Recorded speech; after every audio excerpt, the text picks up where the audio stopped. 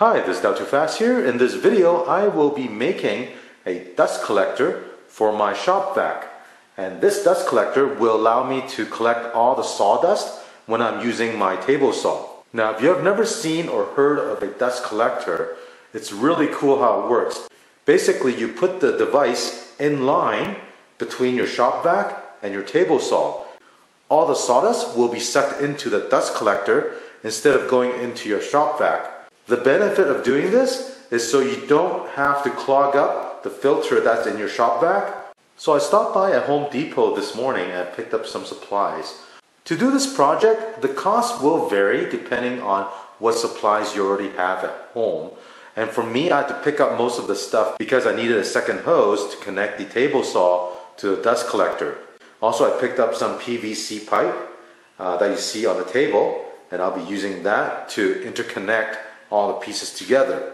That orange bucket is from Home Depot. Now they sell the lid and the bucket separately. The bucket is about $3 and the lid is about $2, so you spend about $5 for that bucket and lid. With the rigid hose kit I have here, that one is about $18, and the miscellaneous PVC pipe and coupling cost me about $10. Now this build will require a couple of pieces of wood which I'll be cutting up later on. And I'll be using scraps of leftover wood I already have. So I roughly spent about $35 for all the supplies here. If you don't want to build one, you can buy one online. I believe Amazon sells it. It's called the Dust Deputy. It's a funnel-shaped plastic molded piece with inlets and outlets for hooking up to your tool and vacuum cleaner. And that piece alone goes for around $52 on Amazon. Now it does not include the bucket. If you want to get the Dust Deputy with the bucket, I believe that goes for around $100. So there's significant saving if you do it yourself. So let's get started and I'll show you how I'm going to do this. This is the rigid universal hose kit, VT1720. And let me open this up and I'll show you what's inside. There's a 7-foot hose that comes with it and a couple of adapters. Here I have a piece of 1/2-inch MDF wood, and the first thing I need to do is cut a circle out that will be installed on top of the lid right here, because in the center of the lid there will be a pipe going down that will be connected to the vacuum cleaner, and if you don't have a piece of wood, this top lid is going to flex too much. So we need that piece of wood for reinforcement.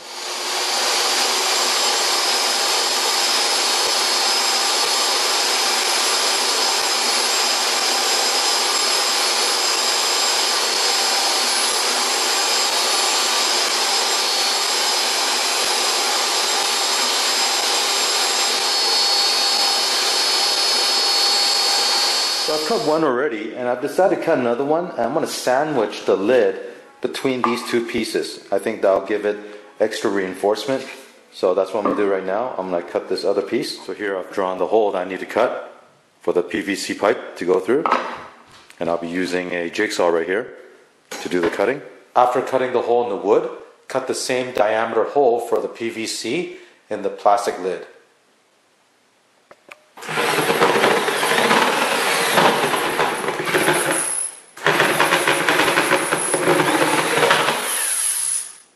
So I've gone ahead and cut this piece. This is about 7-inch long. To assemble the lid, I have a top piece here and a bottom piece.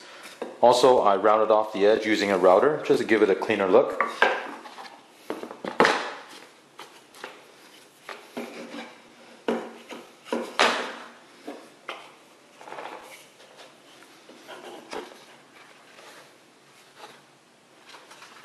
So I've gone ahead and took it apart to get it ready for the screws.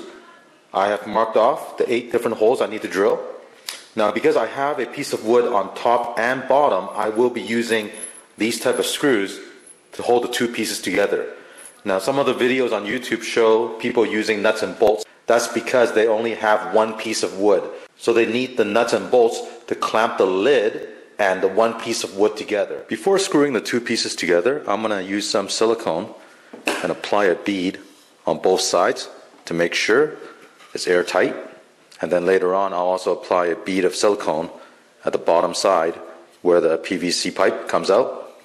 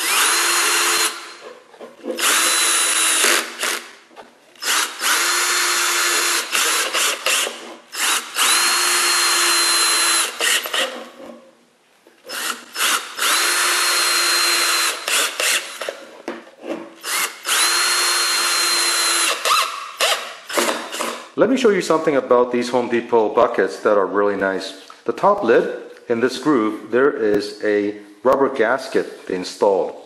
And it gives you a nice, perfect seal when you close this lid onto the bucket. So the next thing I need to do is get this pipe into the bucket at an angle. And I'll cut it off at about right here. And then I'm going to use a heat gun to soften this edge and then fit this hose into this pipe here. I'll use my table saw to cut the length of the PVC and then also cut this at an angle. This is going to go inside the bucket.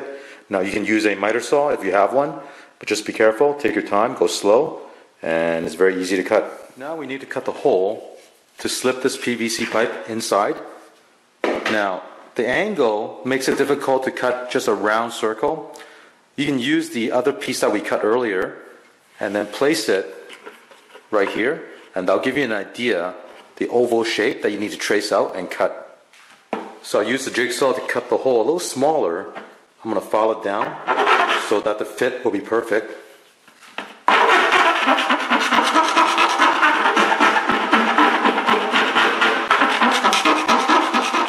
Here's what the pipe looked like in the bucket. Right now I'm using a heat gun to soften the end on the PVC pipe, and I'll form fit it onto this hose here. So after about maybe 5 minutes, you can kind of test it. Don't touch it, of course, but see how soft right there? I'll heat this a little bit more. I should be able to form this over the hose.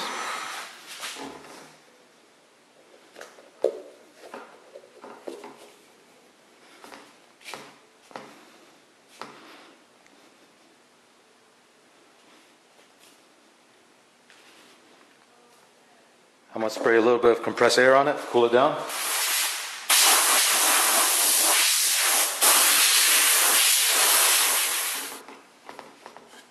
Now you can see it's form fitted to this hose. The other thing I'm going to do is I'm going to heat up this tip here. I'm going to bend this way to curve it. So when the sawdust comes into the bucket, it's going to direct it downwards.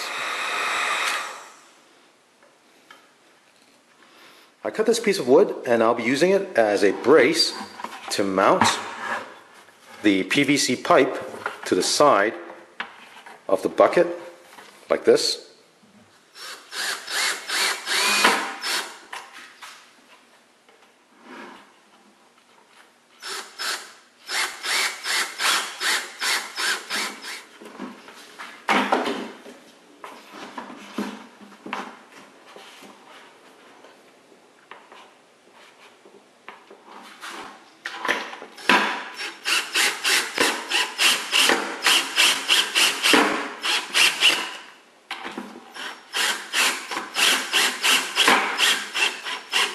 So here's what it looks like with the brace installed.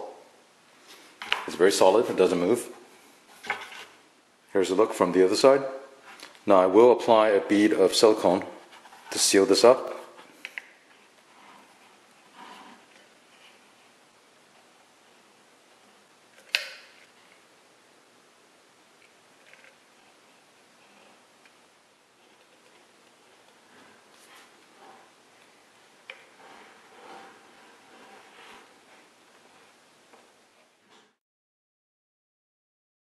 Okay, let's see how effective this dust collector is. As you can see, inside the dust collector is clean. Also in my shop vac, it's clean. So I'm going to put the filter and cover back on the shop vac. Now I'm going to place the lid onto the dust collector. Make sure it's sealed. Now we'll connect the shop vac to the dust collector. So here are some sawdust from this project. Let me turn on the shop vac.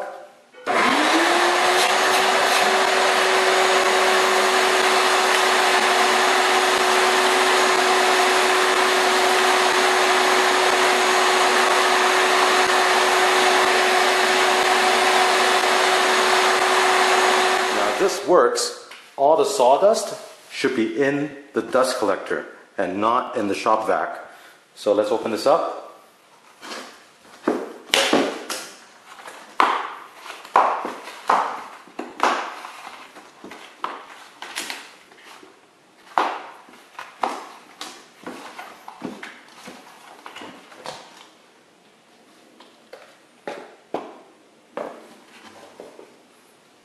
As you can see, everything we vacuumed is in here.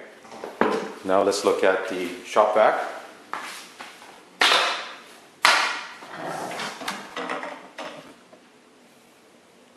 It's clean.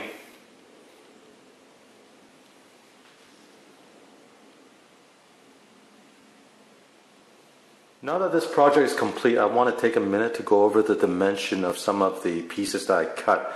The top piece of wood that I cut here is about 7.5 inches in diameter. It doesn't have to be exact, but I wanted to make something wide enough so that when the vacuum is on, it doesn't cause the lid to collapse.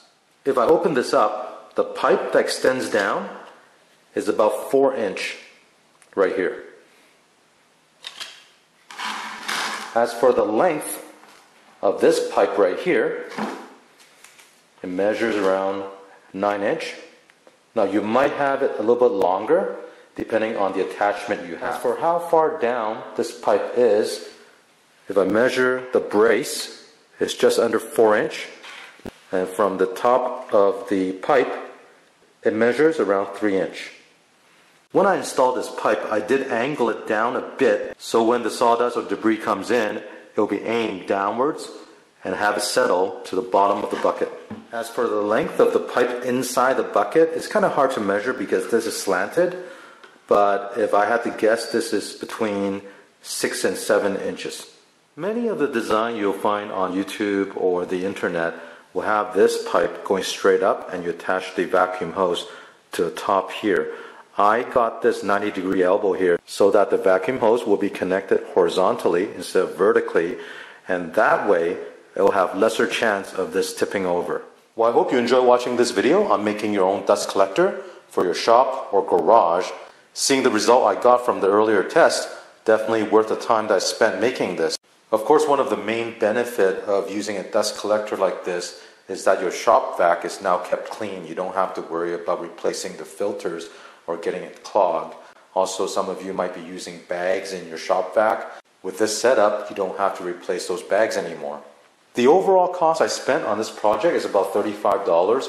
20 of that went into the hose kit that I had to buy. If you already have an extra hose at home, then you can save yourself that money. One additional thing I want to mention before ending the video is if you start researching this on YouTube or internet, you might come upon a dust collector where people call it a thin baffle dust collector. What that is inside the dust collector, they added an additional baffle in the middle of the chamber with a slot cut out to allow the dust to go to the bottom of the bucket, and it prevents the debris and the dust to come back up to be sucked up. So it makes it much more efficient. But as you can see with this one I did, it's very effective. So if you find this design to work well for your setup, then really there's no need to add the additional thin baffle inside the dust collector. Anyways, I hope you find this video to be helpful. If you have any questions or comments, leave one in the comment section. And don't forget to click on the thumbs up and subscribe to my channel. Thank you.